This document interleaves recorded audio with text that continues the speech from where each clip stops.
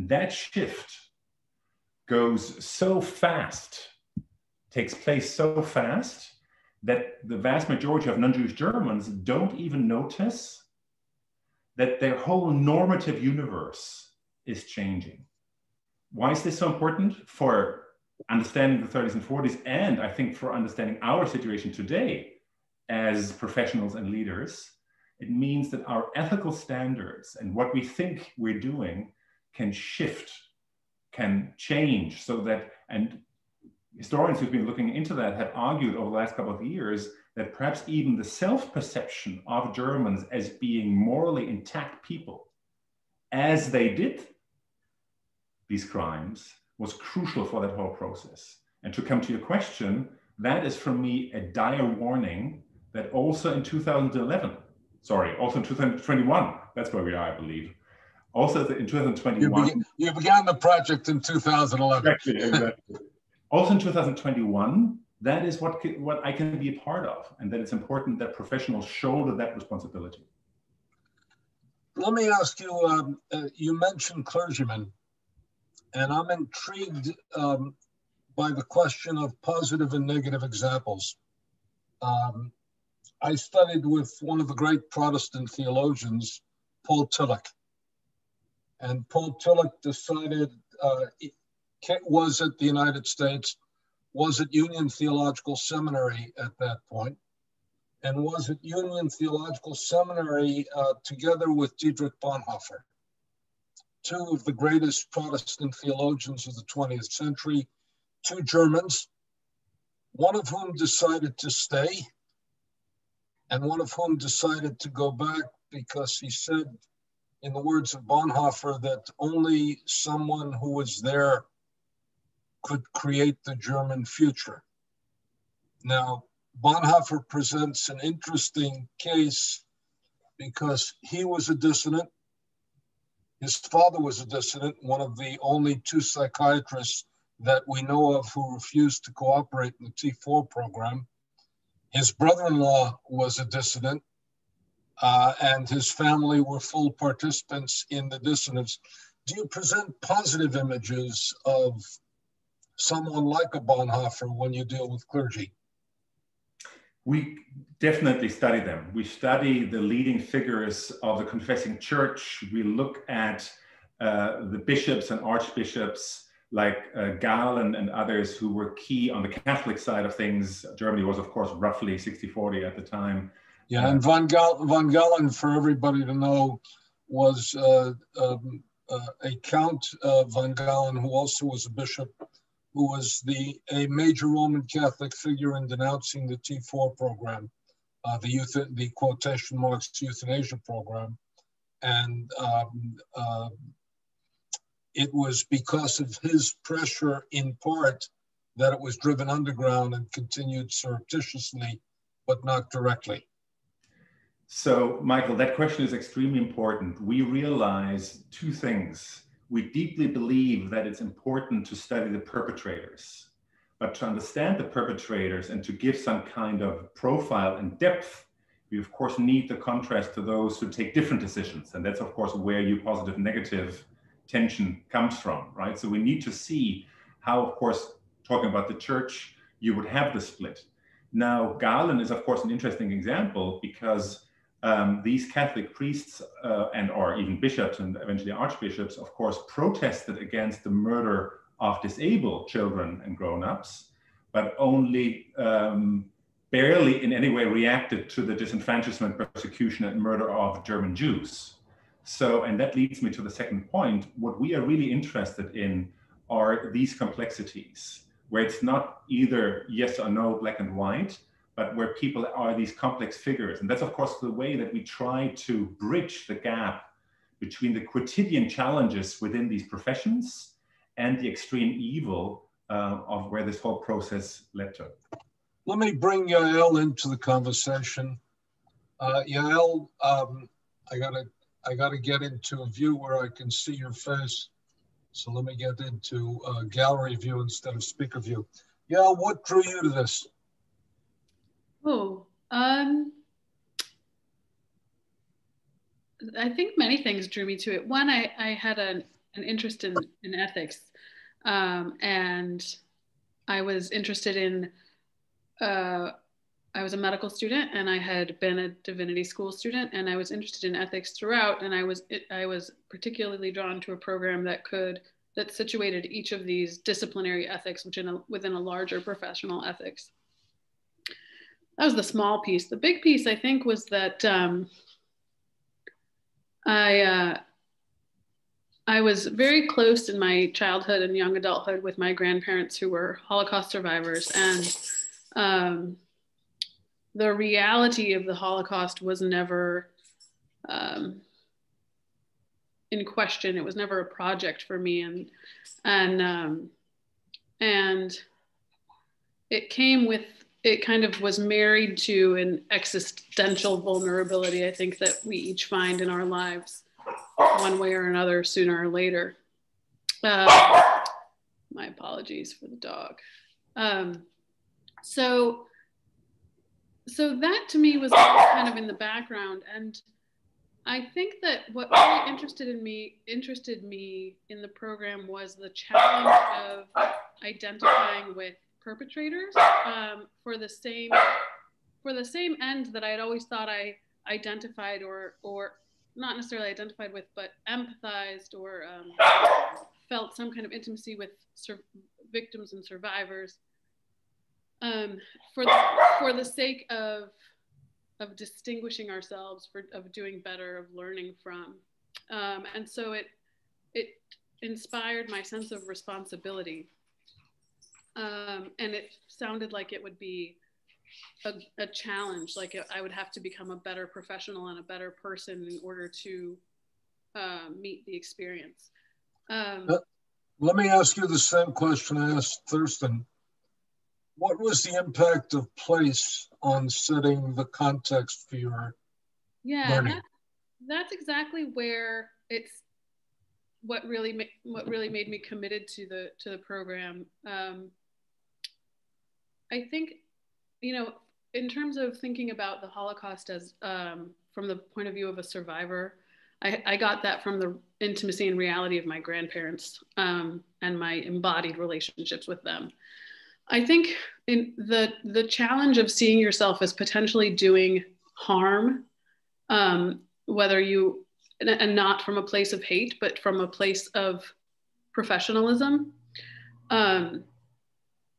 it's hard to do that purely abstractly. I think that it's an emotionally, spiritually, psychologically challenging exercise. And I think being in that place, seeing that these things happened in, beautiful buildings, office buildings, street corners, places where ordinary things happen, I think it's what makes the imaginative leap possible. And not only possible, but deeply felt, so that it's not just an imaginative game or exercise. You feel just enough real peril and real urgency and real grief to participate in a difficult transformation.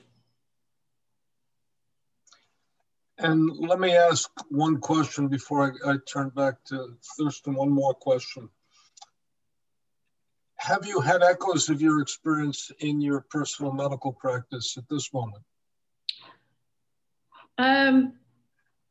All the time. Sometimes, I tend to speak my mind, but from very serious or very grave moments to lighthearted moments. Not only do I think of FASPE, but it gives me language to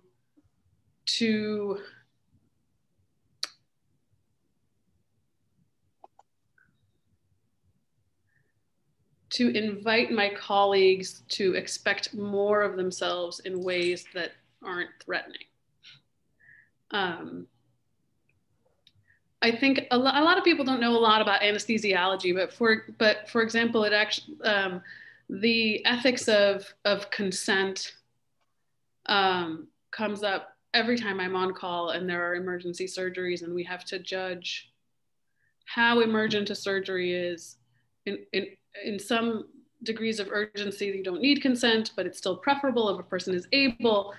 In a traumatic situation, to what extent is a person able to give consent or withhold consent? Let me just interrupt for 1 second. I think we all should remember that when the doctors were brought to trial at the subsequent Nuremberg trials, the judges established 10 principles of medical ethics by which they judged the doctors.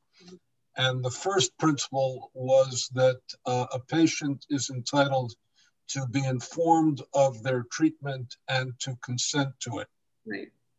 And one of the other principles that was enormously important was that the patient had the right to refuse treatment and to cease treatment at every point. So when Yael is talking about informed consent and consent, I'm hearing all the echoes of Nuremberg, and I want all of you to hear the echoes of Nuremberg as well. Go ahead, Yael, I interrupted you. Oh, well, no, it's I was near. It's an important interruption. Thank you. The gravity and the nuance of those consent processes come up every time I'm on call. Every time I'm at work, also, it might not be as complicated, but there are nuanced situations frequently, and I think part of my commitment to being careful comes from my experience with FASPE. I think a lot of physicians, it's easy to habitually believe that we are doing good, and therefore any door that we open to ourselves to do what we do is good. And I make a practice of saying, well, maybe what I'm doing isn't good. I have to make sure the path to doing what I'm doing is good also. And there are many other examples. That's just. Thorsten, let me ask you a question. How do you avoid cheap analogies? And how do you avoid not trivializing the Holocaust when you make analogies? And what do you teach your participants? I don't want to call them students because they're high-level professionals. What do you teach them about what is a responsible and irresponsible analogy? Because we see everybody calling everything, the storming of the Capitol was Kristallnacht, and somebody said that the shutting down Parler was Kristallnacht. We're throwing around the Holocaust as an enormously misused analogy all over the place. What is the discussion like? Extremely important point. We try to do two things at the same time, to say that these things cannot be equated, but at the same time that historical references, historical context, historical analogies is extremely important, and we do it anyway, right? I mean, it's all around us. So the question is, how can we do it in a meaningful and careful way? So what we're trying to say is to equate things would do injustice to both, right? It would mean that you then would probably distort the contemporary issue that you're talking about. We probably don't understand more about the insurrection or the coup attempt of January 6th by these references, and vice versa. There are probably many things of Nazi or Stalinist terror that we would banalize and simplify by having contemporary references. So we wouldn't understand either, but I'm enough of a historian that I deeply believe that it's through a historical analysis and historical understanding that I understand the contemporary situation that we're in better. So it sharpens my way of reading the contemporary situation that we are in. And thinking historically, of course, also means thinking in choices, thinking in options, thinking that the way kind of divides again and again. And if I may, I'll add one last point, and that is what we're trying to do is to encourage the fellows to think structurally. So it's not so much that A is the same as B, but much more that they are in situations that are very familiar. I'll give you, if I may, just a few examples. Please. The people that ended up building the crematoria in most of the extermination and death camps, the company, the engineers, the business people who ran it, and who also improved the ventilation system in the gas chambers. So I apologize for being so drastic here. As far as we can tell, did this job without being really convinced Nazis, anti-Semites, or being driven by other ideological motives, but much more out of being proud engineers, having some internal rivalry in their company and wanting to be close to power. Many of the evil outcomes that we see in Nazi Germany. Let's also add, power was one of the seductive qualities. The other is money. Yes, but the irony with money, I mean, in general, definitely, but with Topf and Sons that I'm talking about, right. The money they made on the crematoria was never more than 2 to 3 of their total revenue. So the money didn't come from the crematoria, thinking as a company.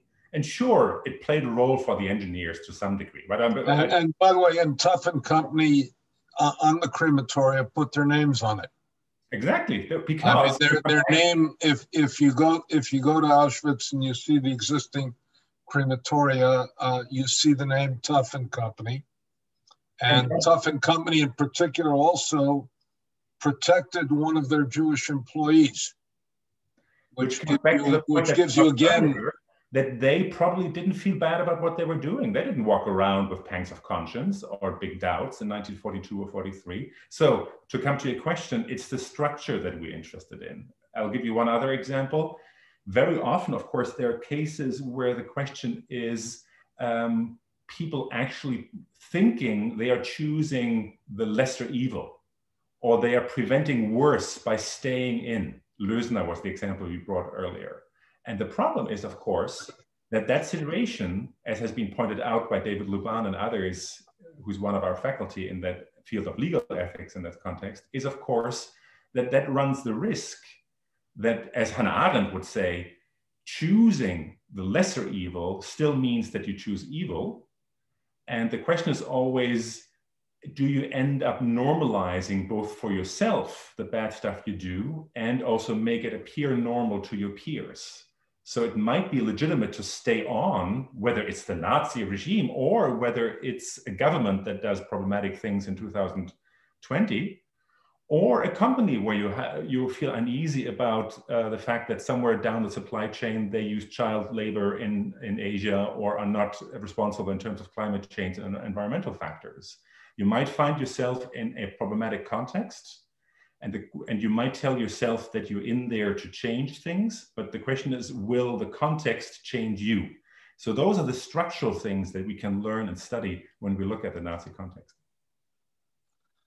We're asked a couple of questions. One of our participants, one of our people say, wondering if scientists participating in the program. Scientists were involved. She was thinking about physicists, but scientists were involved all the way through. Yes, absolutely. We are right now looking at adding a 6th program that would go in the direction of design, engineering, and also science. So the whole aspect of, let's say, Werner von Braun, who designs the rocket or is a key player in the rocket industry, or other scientists in terms of nuclear armament of Nazi Germany, that's of course what would play in. We don't have a program right now for it, but it definitely would be something that would make sense. You may be too young to remember, I studied math with a guy who was a satirist, and what he said of Werner von Braun is, again, one of the very intriguing things. He said, "We send up the rockets, but where they land is not my department," said Werner von Braun. And that's Tom Lehrer, who is a wonderful satirist of the 1960s and 70s. And again, the bifurcation. And Eichmann himself at his trial said, look, I'm not responsible for the killing. I just put the people on the train. And once the train left, it was somebody else's problem at the other end. What do you do with diplomats? We actually, 1920 was the year where we for the first time had a chance to actually work in that direction. And it started out with us ending up giving the FASPE, annual FASPE award posthumously to Fritz Bauer, that some of you will be familiar with perhaps, who as a German Jewish emigre came back to Nazi Germany, back to Germany after 45, and ended up being one of the key players in actually pushing for the legal prosecution of former Nazis in the early 60s. And is also a person who embarrassed the Israelis to go after Eichmann and to capture Eichmann.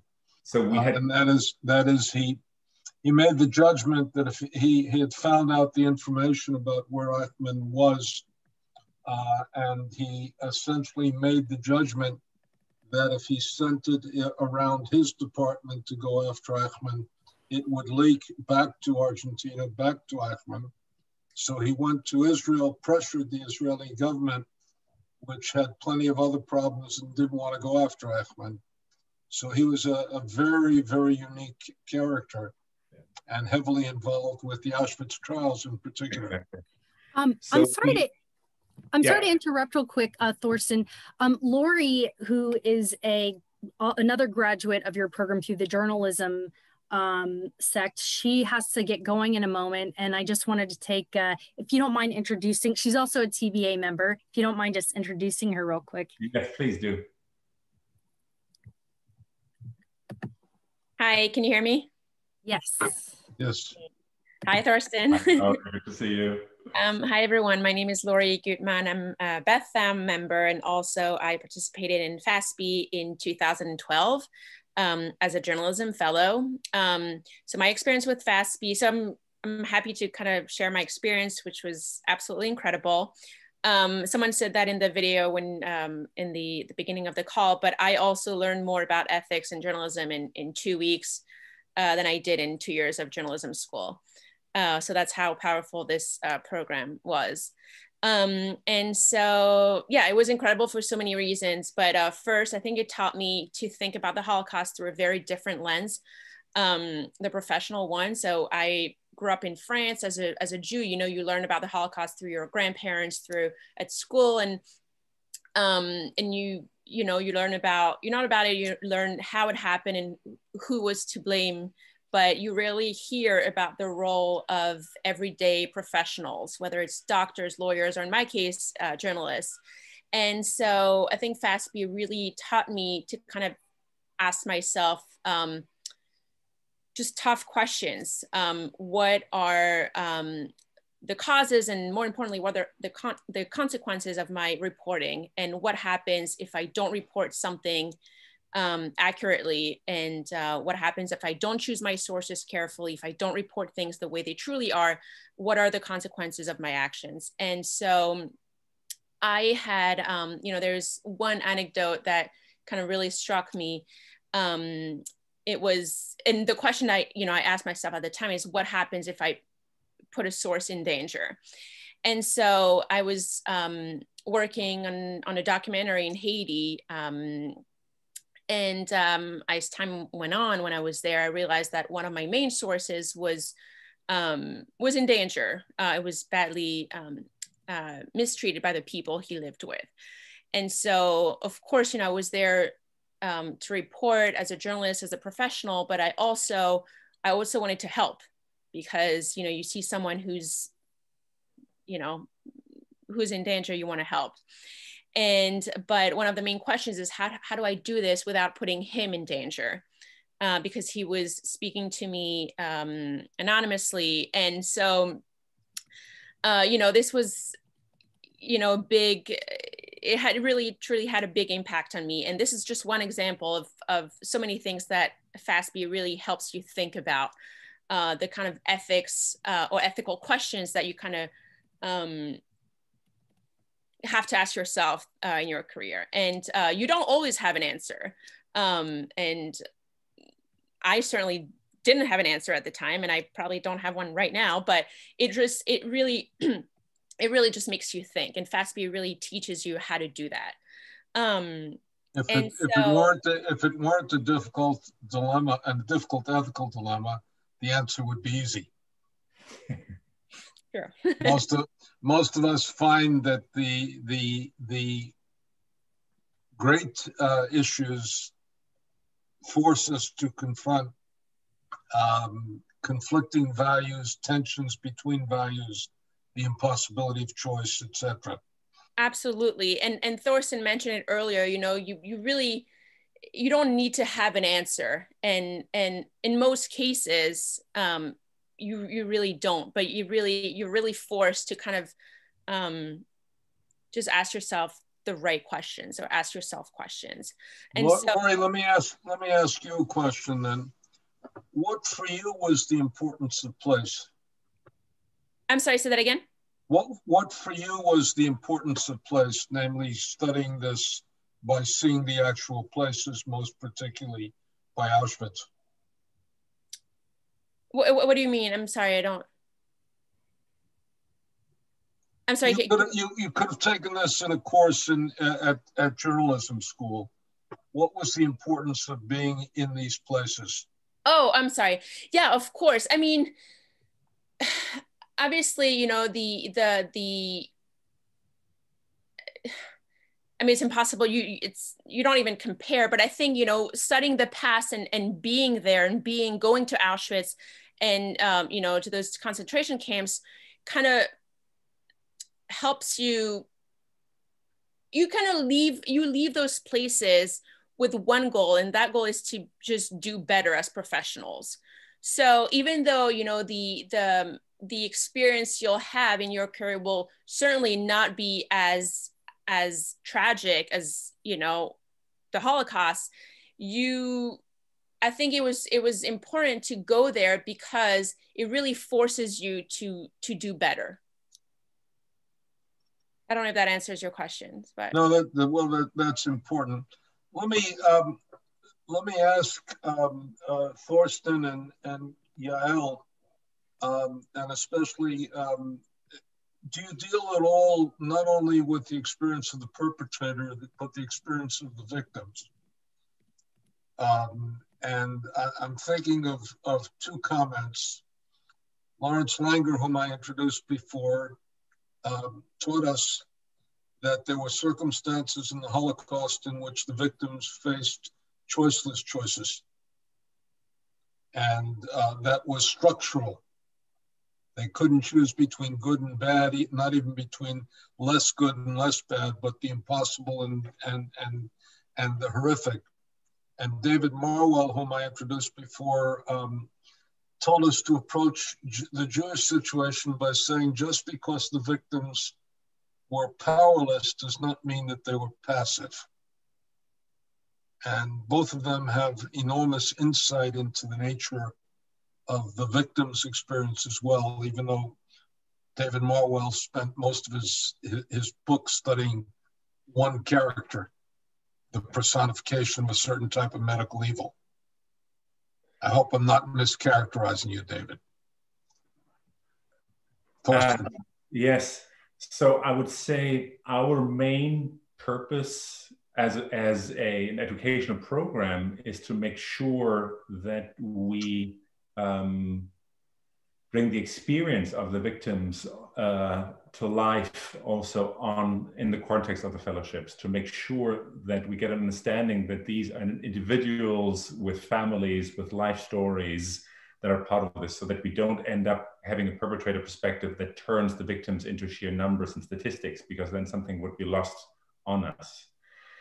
Nevertheless, I always hesitate using the same kind of categories and analysis that I would use for the perpetrators, whether they're Germans or coming from other European countries, because even when the victims had to take very difficult ethical choices, being in a concentration camp or in a different situation, the framework is a radically different one. And just to jump from the SS guard and his decisions to the camp inmate runs the risk of kind of neglecting that huge kind of categorical difference. And if I may, I would add one last point, and that is, we also see ourselves a little bit as a program that wants to push back against dominant strands in Holocaust commemoration and in Holocaust education. And a focus on the victims, as legitimate and important as it is, of course, particularly when we want to think about the importance of the Shoah in a global and universal setting, I think the aspect of being complicit and being perpetrators is crucial. I mean, I know that I believe that you have a strong connection to the Holocaust, USHMM, to the Holocaust Museum in BC. And over the years that I've taught my history undergrads, what I always made them realize, the ones that had been there, was to say, think about what your visit to the Holocaust Museum in DC means. When I taught American students, you go there and what do you encounter? You are entering the elevator or having the ID card, you are invited to identify with one of the victims. You will eventually go into one of the first exhibition rooms, at least back when I checked, and you will be put into the situation of the liberators, right? Of, I believe, Eisenhower liberating a camp. So the roles that you're put into are those of the victims, the liberated, the liberators at the same time.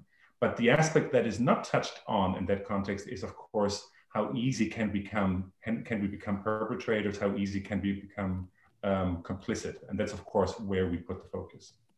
Well, that's a different discussion. I would say one of the things we do in Washington well is we show how government can be the perpetrator. Absolutely.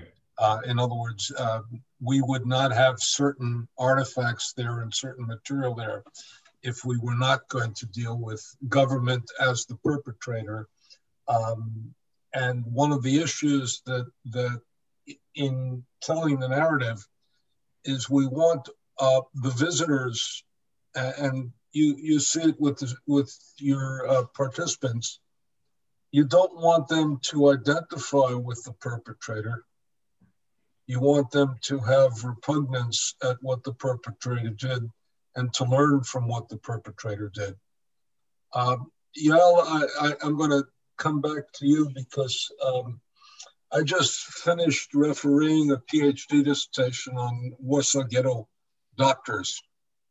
And I found the PhD dissertation was the student knew every leaf on every tree in the forest, did not see a leaf, did not see a tree and did not see the forest, but the information was vast. I learned several things. Number one, I learned about the way in which doctors used the fact that ambulances brought patients to the Umschlagplatz to also come back and take people from the Umschlagplatz. And also there was a hospital adjacent to the Umschlagplatz that became a center of rescue, but with all the difficulty of for everyone you rescued, you left somebody behind. Also learned something quite remarkable, which is that there was a medical school in the Warsaw Ghetto because there were too few doctors. So they ran a medical school and a nursing school and a pharmacy school to train people to do something in a situation in which there were just not adequate facilities. And I kept thinking of its application to what you've seen in the hospital in the last months as people had to develop resources and had to make very tough choices all the way through. And that again is presuming the best of interest and the best of intentions of physicians. So I think there's something to give people some positive models. And also what I liked about the dissertation is she really presented all of the difficulties as well, and the fact where the system itself compromises and forces compromise and forces abdication all the way through.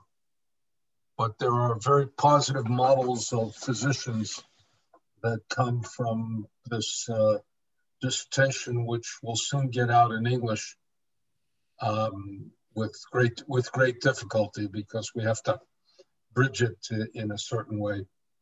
Thorsten, what has been the pressure in the last couple of years, given the rise of authoritarian governments and authoritarian leaders and the problematics of the fragility of democracy? What has changed in your student body as they deal with this? And again, where would a medical student today or a physician be in a different situation than Yael was when she studied a decade ago?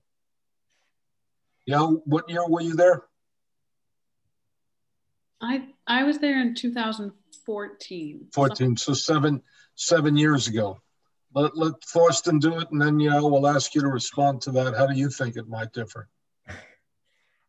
One way that we've been trying to describe it is in many ways that we feel history or the contemporary situation for this has caught up with us. When FASPE was founded a little bit more than a decade ago, some of these questions felt a little bit more theoretical, a little bit more sophisticated. In many ways, things have moved much closer. I think what really has broken increasingly over the last 10, 20 years is the confidence in the stability of democracy, the confidence that things will be more or less stable and just continue as they are.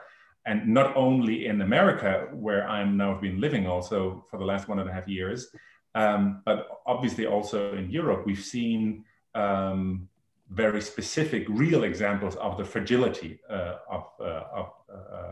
of democracy, and also how kind of inhuman policies easily can become the standards. Journalists find themselves in the trenches being defined as the enemy of the people, and also many other areas. This has become even more crucial. And in a European context, of course, we can see how the presence of Holocaust education and also a certain focus and perspective on the Holocaust in Germany, for example, has been questioned by the rise of right-wing extremist parties like the AfD that question that narrative as a part of the German education. So we can see how different versions, of course, that has become much more of a battleground in many ways. And that is what we're dealing with, whether it's the fellowships, whether it's the study trips that we offer for people who already have been out of graduate school for a couple of decades, but still would be interested to go.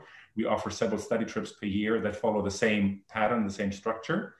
And also those are the themes that we try to touch on in our webinars or with our training that we offer for organizations, for young diplomats that you mentioned earlier, for law firms, to have this kind of ethical leadership training that connects the contemporary with the historical. Now, let me, Yael, let's ask you a question. What questions would you bring differently now to the discussion, now that you've been a practicing physician for a while and not just a student?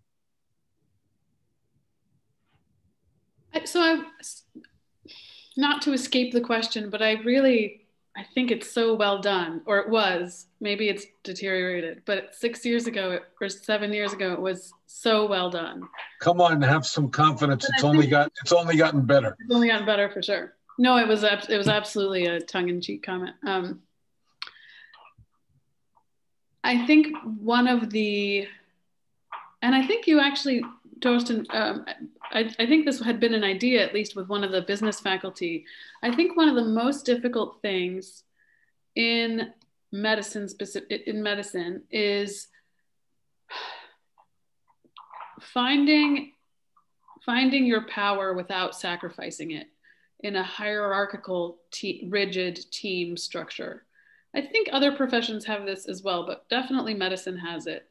And you learn from the time you're actually at the bottom of the power structure to kind of always feel like you're at the bottom of the power structure, and to always be guarding your role because it's important and because you want it. And we discussed the ways that type of insecurity within a power structure can can cause you to trick yourself into doing things or justify to yourself doing things that you otherwise wouldn't do, whether they're ultimately consequential and bad or inconsequential and good. You might do things you wouldn't otherwise do. I think that the real challenge is learning how and practicing, like performatively practicing how to manage that position and that situation. Not just knowing what you would do. It's hard enough to know what you would do, but to know that you can, when you can, and how you can, I think is something that takes practice. And I wish there are moments in my career, not when I think there were material consequences, but when I think there were intellectual or ethical kind of academic consequences to my not having spoken up because I hadn't figured it out yet. Well, I follow a very simple premise, which is for an evening to be immortal, it doesn't have to be eternal. So we've gone on a little bit over time. So let me thank you, Thorsten, for your continued work. Let me thank you, Yael, for sharing of your experience. And let me thank you, Leah, for imagining this evening. And let me thank you all for attending. And I'll flip it back to Leah for a moment. Thank you, Michael. As always, thank you so much, Michael, for being an excellent moderator and bringing your expertise as well. And to Thorsten for your leadership with this excellent program, so absolutely necessary, and the impact you're making in the world. And Yael, thank you for sharing your experience. Thorsten, if somebody wants to look more into the program, what is your website again? I'll put it, it's FASPE-ethics.org, and perhaps I can find a way to put it into the chat. That's probably the most meaningful. Let's see. Where all the resilience, here we go. So it's. Even if you don't qualify for it, I highly encourage you to pass the word on to others to help continue to make an impact in the professional world. And everybody qualifies. Perhaps if it's not for the fellowships, we run, as I said, also all kinds of other programs, both in terms of a corporate setting, law firms, or also for study trips for people who already are 20 years out of grad school. With that said, I know it's getting later on the East Coast. Thank you for staying up a little bit later than usual in terms of working. But with that said, hope everybody has a good evening and a good night, or hope you enjoy your dinner to the West Coast people. All right. Thank you. Have a good night. Thank you, everybody.